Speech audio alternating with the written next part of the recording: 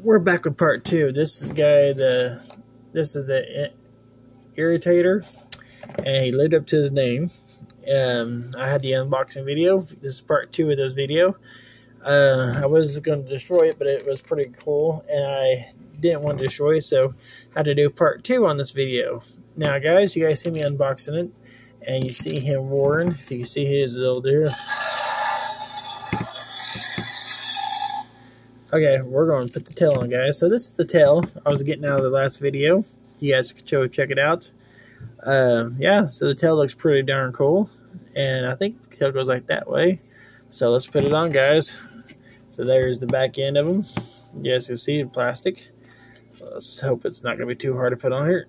Actually, no, it was actually pretty easy. Look at that, guys. He's pretty cool. Let me shut this thing off here real fast. That way it won't be trolling for no reason.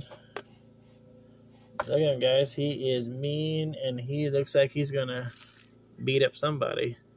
This is the Irritator, which I had to do 2 videos because this guy, and he does irritate.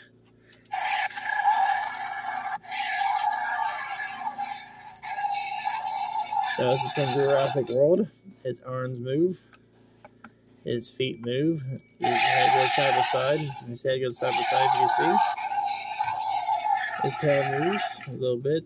You can take it off. There's the button for him.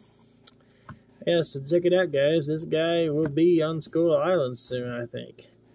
This guy is mean. I have one kind of like him that I bought last week from the flea market a couple weeks ago.